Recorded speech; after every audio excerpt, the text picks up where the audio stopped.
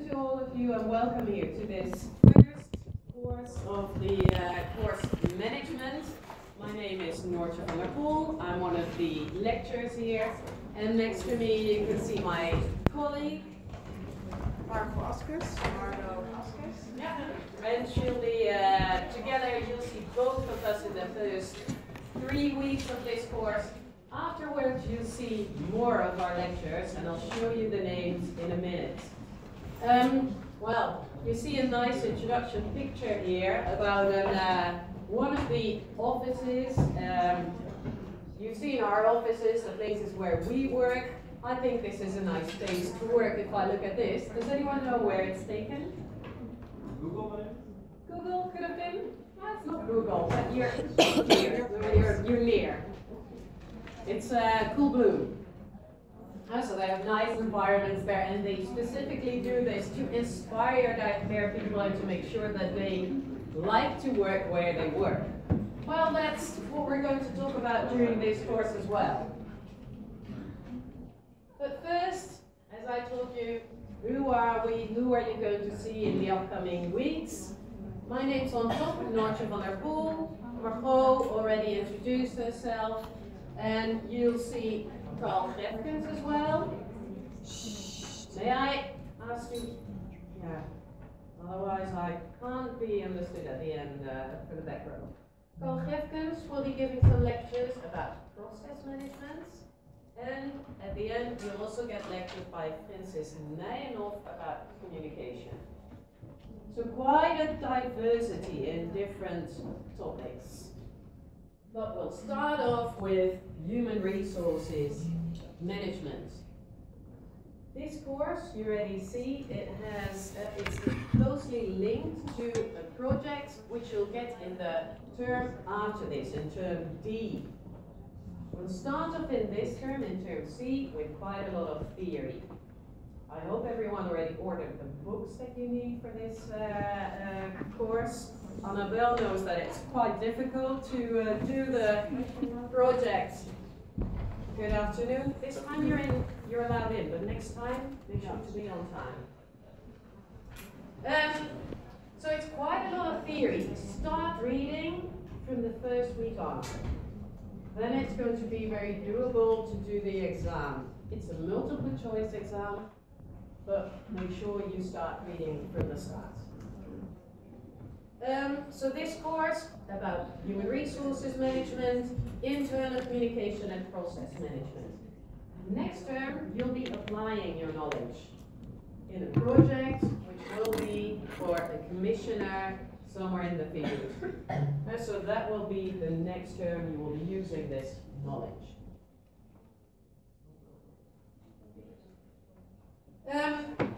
It will be an assessment with open questions.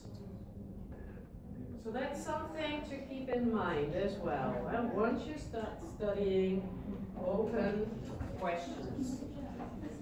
Yeah, she mentioned it before. Yeah, I mentioned I made a mistake because I said multiple choice. I meant the open questions. My apologies. Already making it difficult for you. In the past we used to have multiple choice, but since a few years we use open questions.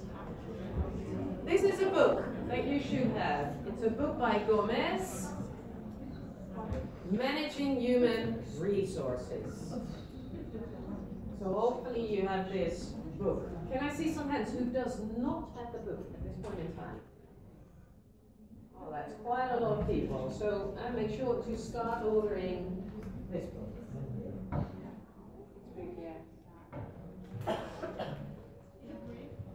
So that was briefly about the overall setup. There's a course guideline. You can find it on NetSchool. Make sure to make a print of this course outline because it tells you what to do for the various weeks, what to study.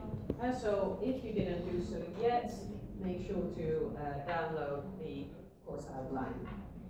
But let's get started with the first actual lecture about human resources management. I have to talk briefly. Hopefully after the end of this lecture, you can answer these questions. You should be able to tell me what HR is, what HR management is, You should be able to make a distinction between human resources management line and staff. This comes back in exams a lot of times as well. So already write down to make sure you can answer this during an exam.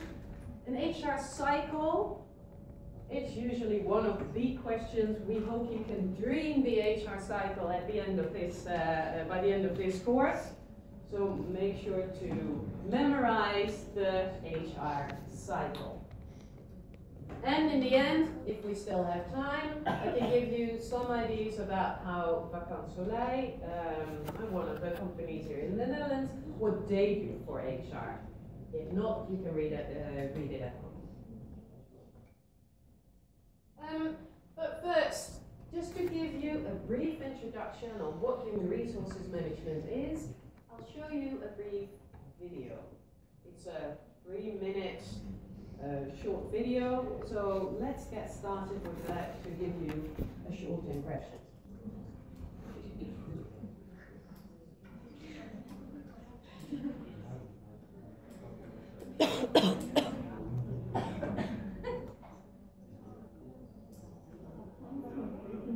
Or simply have a vacancy. The coach or manager usually calls in a specialist to find new talent. In companies, that specialist is the HR or Human Resources Manager. HR staff kick into action and start the search for interested recruits. Recruiting is a huge part of making great teams. From the group of wannabes, HR staff use their knowledge and experience to find the best person for the job. HR managers are a vital link in the company's overall structure, making sure that the people match the company's purpose. But human resources staff do much more than find stars for the team. They provide expert advice to managers about how they can improve their team's performance and suggest training options to optimise staff potential. HR staff also monitor well-being, look after safety needs, and sometimes act as intermediaries. Both sides need HR when differences arise. And importantly, they make sure people get paid fairly. They then follow up to ensure when jobs change, so does the pay. Keeping capable staff saves time and money in the long run, so HR managers play a big part in staff retention. In a big company, helping people along a successful career path is part of this responsibility. HR managers can make a big difference when they connect the right people. They help shape the business by facilitating change. Then everyone benefits. HR experts are employed all over the world, which allows for great overseas employment opportunities. So in summing up, human resources recruit team members, advise on team performance, oversee staff training options, monitor well-being, facilitate change, organise salary payments, and resolve grievances. Your training starts here. Recruit yourself into HR by enrolling in a business course at Monash University.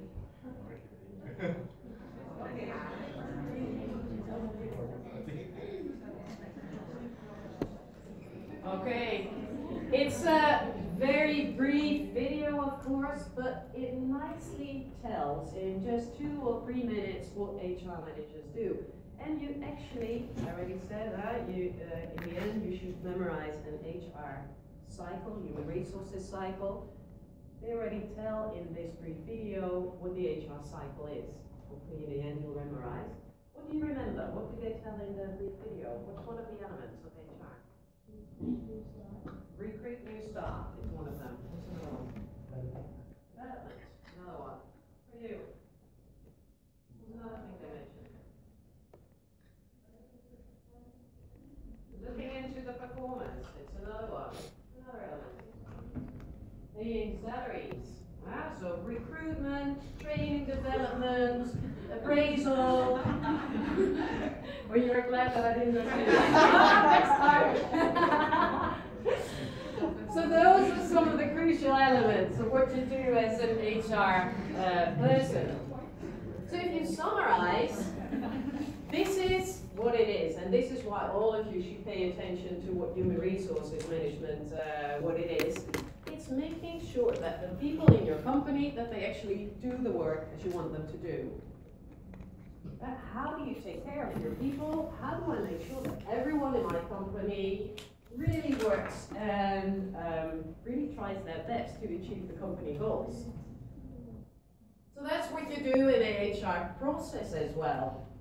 And yeah, it's quite difficult to actually get that done because everyone has different goals in life, different things by which you're motivated.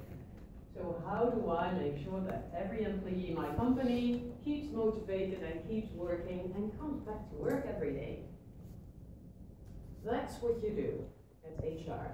So a definition of human resource management, it's the function within the organization that focuses on the recruitment of your personnel, the management of your personnel, and you provide direction for the people who work in your company. And there are many definitions of human resources management. So if I would ask it during an exam, give a definition of human resources management, we don't need the precise definition, but we do want to see the elements as mentioned here.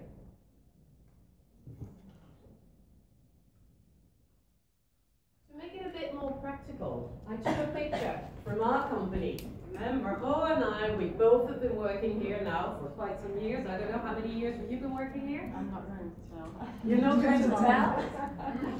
But we have many colleagues who actually have been working here for over 10, 20, even more years. Yeah, And the question is, why do we remain working for NHTV? Why don't we go to another employer? Why do we stay here? I don't know. Can anyone tell? Because of the vacation. What is it? Because of the vacation. Because of the vacations. It's one of them. I love the trips. Right? It's a great means to get everyone enthusiastic. Marco's going to join you to Thailand. So it's one of the benefits. If you work here, you can go to some of the great study trips. For us, it's for free. Great, right? You can go to Dubai, to this place, and your employer pays you. But what else? If I talk to some of my old study mates, and what I study is mechanical engineering at university. So some of them tell me, if you study that, you could have also worked for other companies, and you could have earned a lot more money. So sometimes I get these looks that if you could earn so much more money, why do you end up here as a lecturer? I've got my reasons why I still think this is nice. But this is what human resources management, what they have to think about. They have to make sure that Margot and I, that we want to stay working here at NHTV, and we don't get the best salaries. Same thing for Eurotourism.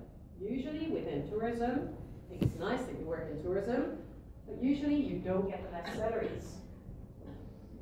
Still, all of you want to go to tourism. So there's a reason why you want to work in tourism as well. And then do something differently to keep you motivated. We have a great team to work with, is one of them. And because we work with all the professionals, I go to work every day and I like it. I get the opportunities to do trainings every now and then, which makes it nice for me.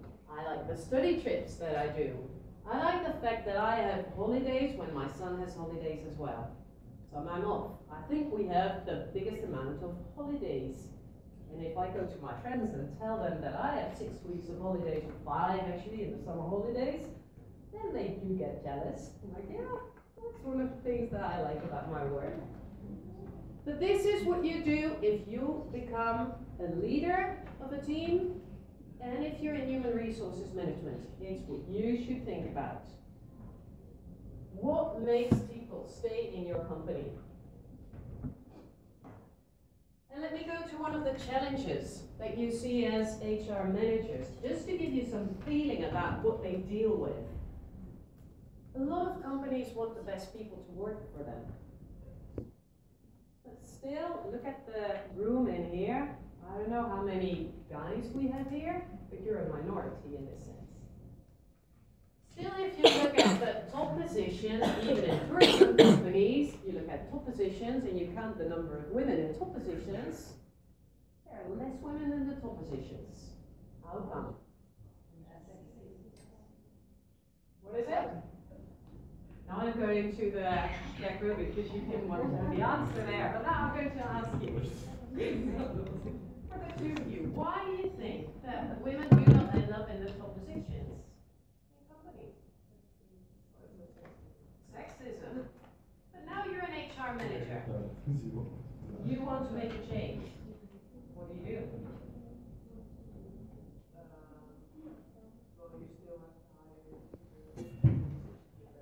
you still have to hire the position that fit the best. So, sexism, it stays, and still you have all the guys in top positions. All the guys are the best people that fit those positions. But what could you do? Okay. Okay, so anonymous recruitment might help. You leave out the names. Yeah. Is there anything else you could do? Yeah, I think many times women choose for a career or not for a career instead of the career. Like if they want to have children. when a company wants to hire someone who's You talk about 25. sexism, right? No, but if I'm an HR manager, it is going to cost a company a lot of money when they hire a woman, who gets maybe pregnant twice. You have to think like that as well. Okay. So if you go in HR, you don't hire women. Yeah, but you have to think about it. That's the whole point of sexism. Right, you're right here. This is if you would do. Is it, well, let me ask you. If you are in a recruitment session, you see a woman enters, you're the HR recruiter. Yeah. I enter, I'm a bit younger now. Imagine me 10 years younger, and you see that my belly is a bit, Yeah. Can you ask me if I'm pregnant? No. No, you can't ask that. No, you can't. Why not? Yes. What if you that happens, that you really are rude and you offend me because just that could be? Yeah, it could be rude. But there's another reason. It's illegal. Why would it be illegal? It's a private matter. It's a private matter. It's also because you want to protect the women precisely from what you say. Okay, I still want to work. You offend us because we both have children and we are career-minded. We would like to go up the career ladder. But there are also women who choose not to go for the career, and that's also one of the reasons why there are not that many positions. True. But you already feel the challenge as an HR manager, don't you?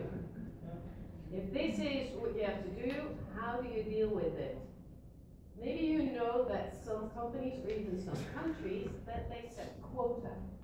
We want at least 30% of our people women working in the top position. And there's this wide ongoing discussion if quota work or not. I don't know. It's a dilemma. What about this one? How do you select the best candidates? It's nice, it sounds easy.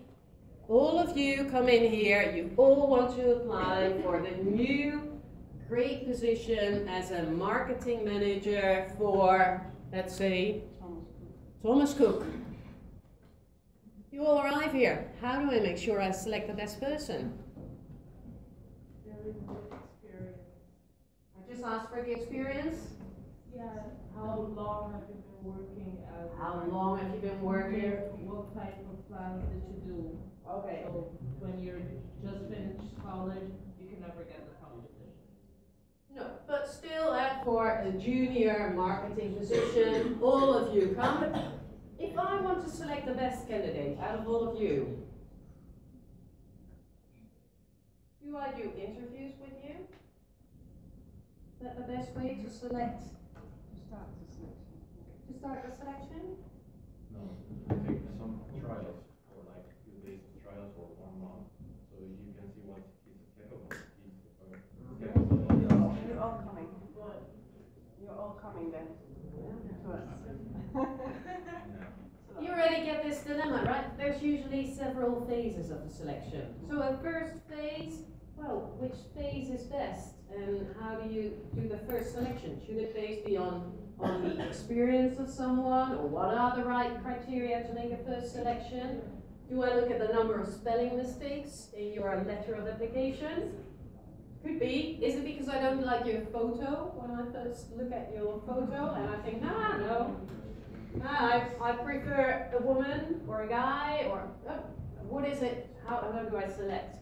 After you had a first selection, you might want to use, like you said, I can write a nice letter. That doesn't mean that I'm a good marketing person. So it would be nice if I could see someone perform on the job. But I can't do that with all of you. So it's difficult to really see how someone performs on the work floor and not in a nice setting of a selection interview. A nice HR dilemma. Well, this one. We talked about payments, right? It was in the brief video at the start. Okay, we should pay people. And I think you work because you get a salary in the end, don't you? I don't know. No? Do you get unmotivated if you don't get paid enough?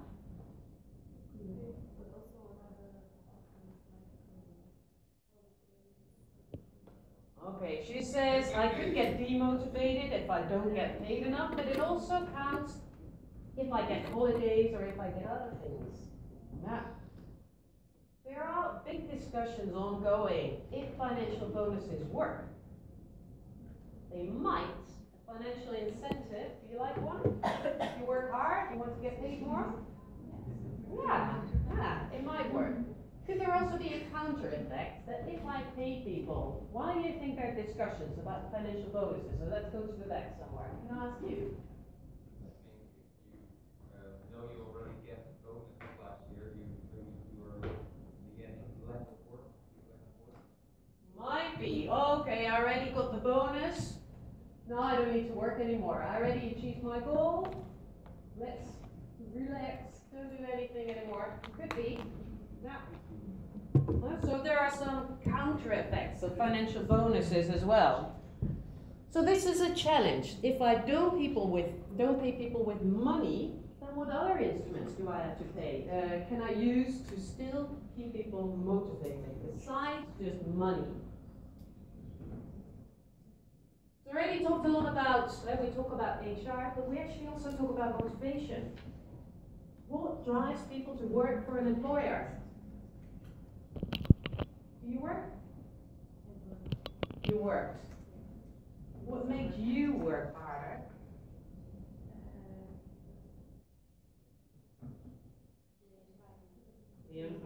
The team environment. So your team works hard, you tend to work harder as well. It does help a lot. And so here it gives a lot of incentives already, what makes them motivated. And of course, if you give them challenges, that helps. If you give them sufficient support, if you give people a perspective of training and development, all of these are instruments that you as an HR manager can use. But it's not easy. So that's why Margot is going to spend an entire course also on how to motivate your employees. This happens, unfortunately. It happens as well. The company downsizes due to economic reasons. They don't have enough money to keep everyone in your company. But who do you lay off? And how on earth do you make this decision? It's quite difficult. But you have to. Someone needs to be involved and take this harsh decision. Usually, luckily, it doesn't happen a lot. But do you use the criterion? The ones who entered last in your company, they leave first because they have a temporary contract. So then I don't need a lawyer. If you only work here for a year, you can leave the company without using a lawyer. That's nice. It's less costly for me. But usually the ones who entered latest in the company, they're usually the ones with a fresh attitude, an open mindset. It might be you, the younger people, with new insights. And then Bummer. You're the first ones who have to leave whenever the company downsizes. Is it fair? No, maybe not. You might also have to take the decision of someone who's been working there for 20 years, who didn't perform so well, but he or she has a family at home. You know the difficult situation at home. You know it as an HR manager. Do you lay that person off? And then you get to the legal position, what is allowed and what not. We won't go that far into the HR, but I do want you to know that this is also a dilemma to deal with. And this is another one. You see, this is usually the work environment that you might end up in. You see a lot of people sitting behind their desks, working very hard, but how on earth do you make the decision and decide who works the best? May I ask you? Who works the best? No, I thought so. What are you looking at? Something differently, isn't it? But now look at the picture, please. If you have to assess, this is a normal working environment. You see a lot of people that have to do their jobs. You are the manager. How on earth are you going to decide who is your best worker? What statistics? Who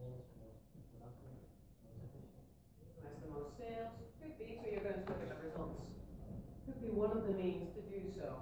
It's not always possible to just look at these results. If you're the manager of an HR department, it might be more difficult. What are the results you're going to look at? Which statistics would you use then?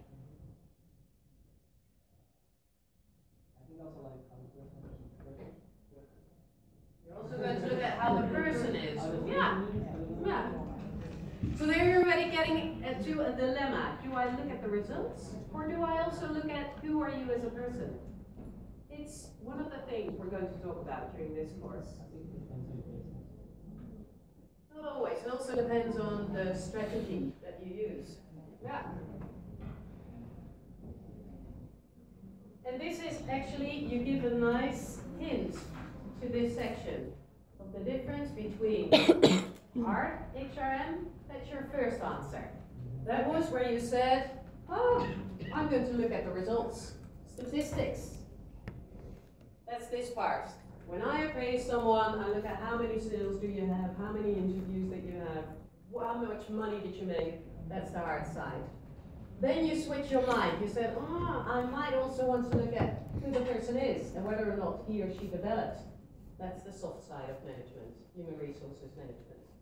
And both are important. And sometimes a company decides to do more of the hard side or more the soft side of HRM.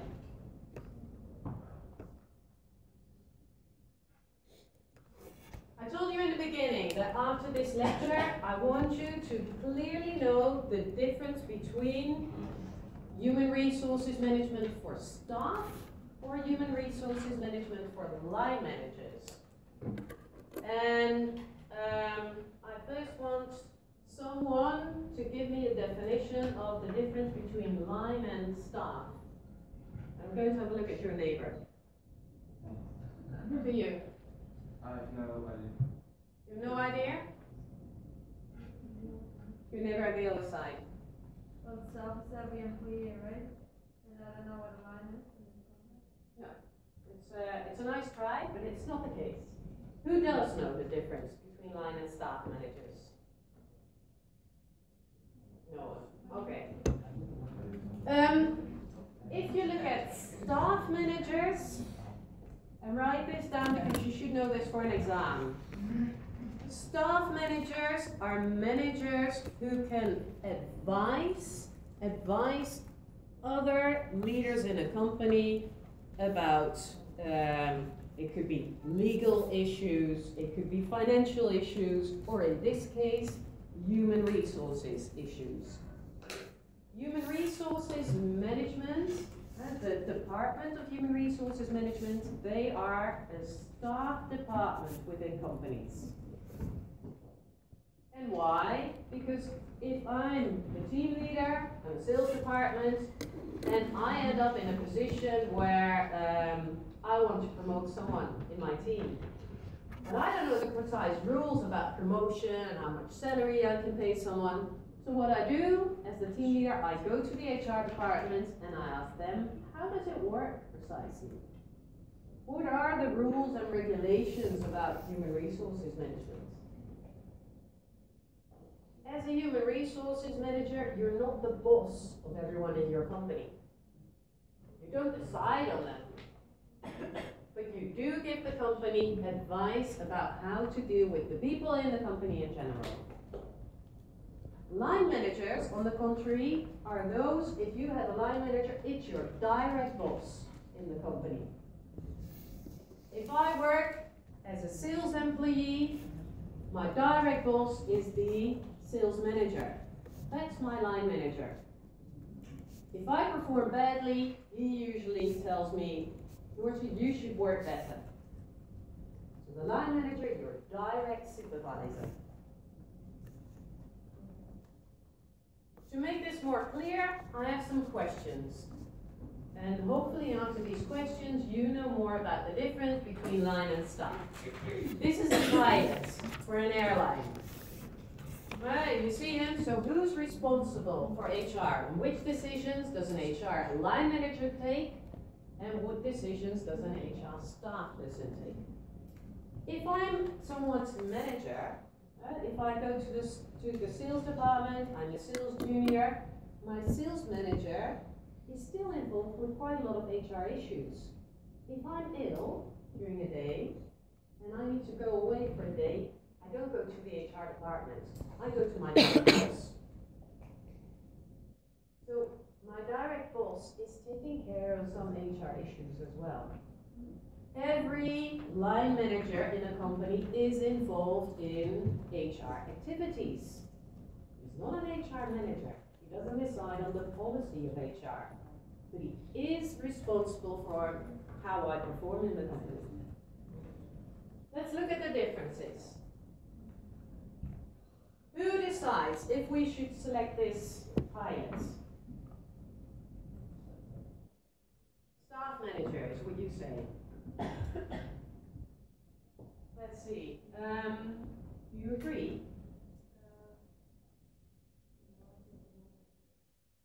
You think the line manager decides? Okay. Why do you think the line manager decides?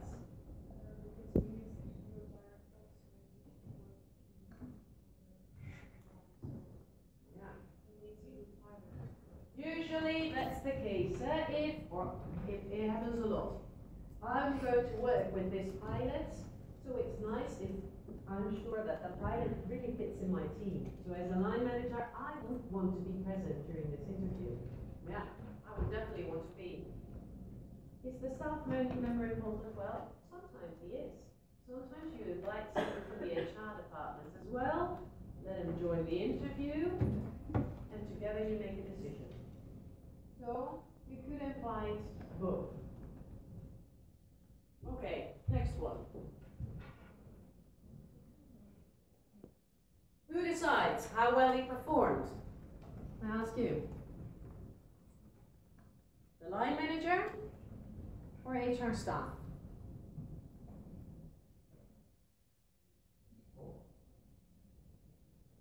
Both, I hear. Who said both? You say both. Why do you think both? I think because the line manager is monitoring and analyzing how it performs, like how is the person, how interpret with other employees. And the staff manager is more in charge of analyzing really performance with data, statistics, and those numbers. Okay. You say both. Usually, in this case, it's the line manager. He's closer to the person, right? He knows more about how he actually works. Very good. He's closer to the employee. He's seen him more on a daily basis. So your direct manager usually tells how well he performed. Staff is involved in, if you're going to have this interview with me, with your managers, which questions do you ask and which forms are available to have a good judgment. So you could go to HR and tell them, hey, I'm going to have a difficult interview with one of my employees, he didn't perform well, how do I prepare for this interview? We'll help you as HR. That's the line manager here. Who decides how many new pilots are needed in 10 years' time? I hear a lot of people, this is HR staff. This is where they do the plotting for a few years, they're going to look at the HR planning, and then they make a decision. So this is definitely something HR staff does. Who decides what he gets paid? Line or staff? It's staff who thinks about the system, the payment system, but it's your direct manager who says, you did very well, I think you earn an X% more. But it's the operational decision on if I decide if you earn some extra money, that's the line manager. But the system, how does it work with the payment system, that's staff. Who decides if you need training? This is your line manager. He talks with you and therefore he knows whether or not you need training. But the training development, the training program, that's usually supported by HR staff.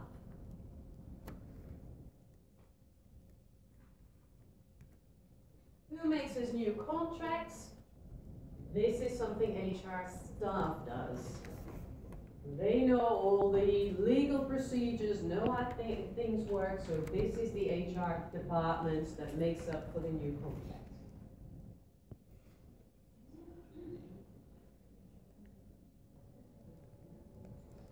So summarizing, HR for line managers, your direct bosses. Line managers, they directly supervise the employees. So they're the ones coaching the employees. They have interviews after half a year, after a year, asking, how well did you perform? What did you do? They make agreements on what are your goals for next year? What I want you to work on. That's what your direct boss does. This is what the HR department does. They are the ones who are specialists about human resources management. So they're the ones making contracts, thinking about working conditions, thinking about new rewarding systems, training programs. That's the main distinction. We'll review it in our next lecture. See if you memorize this. But this is a crucial thing for you to remember.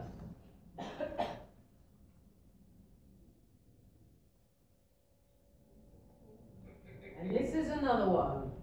This is another thing, an HR cycle.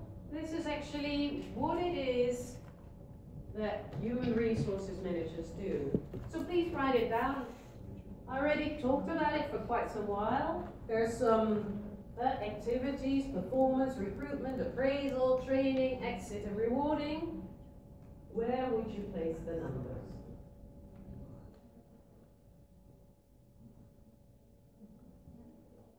Nice question.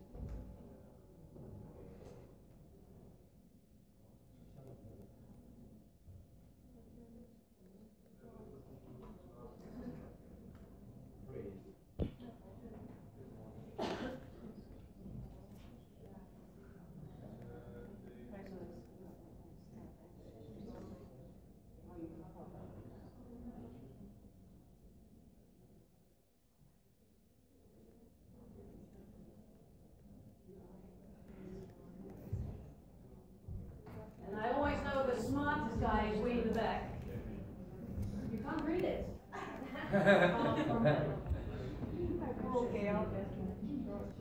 No, but seriously, you can't be able to sit in the last row if you can't read it. I don't want to see you there anymore. But for you, your eyes are very good, I think. So everyone can hear you. The first one you say is recruitment. Okay.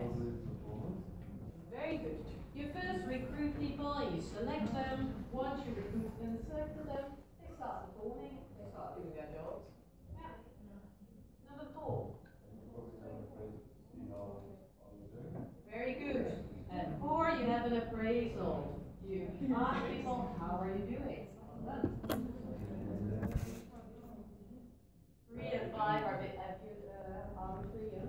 depending on what happens, maybe rewarding or Very good. Based on your appraisal, maybe you find out that you perform well at some items, but you don't perform well on other items. So you need training. Because you did your job well, you also get a reward. And finally, number 6, and you did very well, you get the exit procedure. So 3 is training and 5 is rewarding.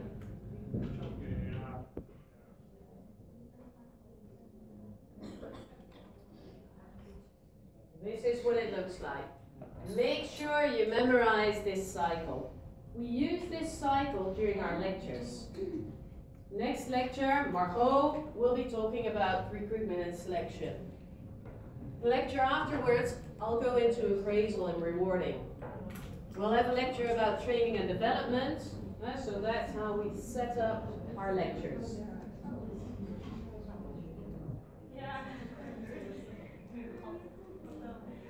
Okay.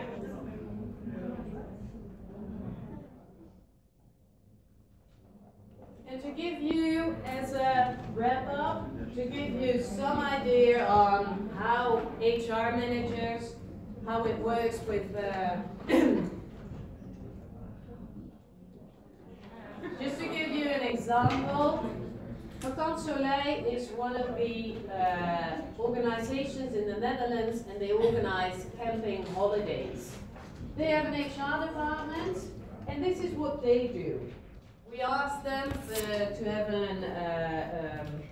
have a guest lecture here, and the HR manager, she explained, well, this is what I do. And you already see a lot of the elements of the HR cycle. They do recruitment and selection. They're responsible for the personnel administration. So once you start working, then I actually have a file of all your names, how much your salary is, so I need all your, which diplomas you have, that's the personnel administration. HR usually is also responsible for the work safety and the health. Every now and then I have someone coming by and they're going to look at how I sit behind my desk. And whether or not I might get hurt. I have this awful, I think it's awful, like a screensaver which tells me every hour, you need to take a break. You've been behind your computer for too long.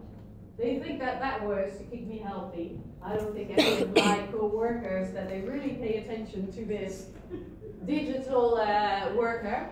Anyways, HR, they say as well, they're an important information source for the managers. Because if you arrive at a point in time where they see, for example at NHTV, we have a lot of people who are going to retire in 5 years' time. That means we need new recruitment. It's HR who warns us. So finally, HR has a very important consulting task for the managers as well. I want to leave it with this as a first start for the course.